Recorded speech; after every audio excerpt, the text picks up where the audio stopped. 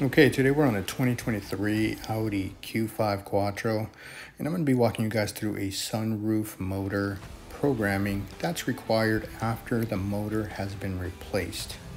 So we're going to get right into it here. We're within the guided functions right now on these Audi Q5, and we're going to go ahead and select sunroof control module CA. Whoops. Sunroof control module, and then we're going to go into guided functions.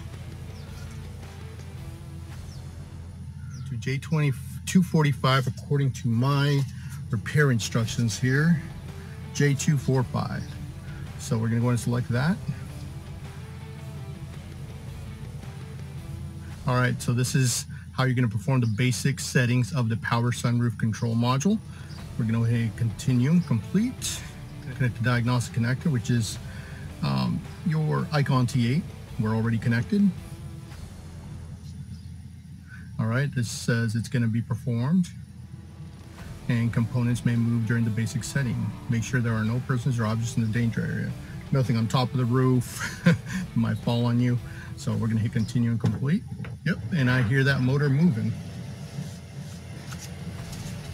And that sunroof is opening now. And now it's closing.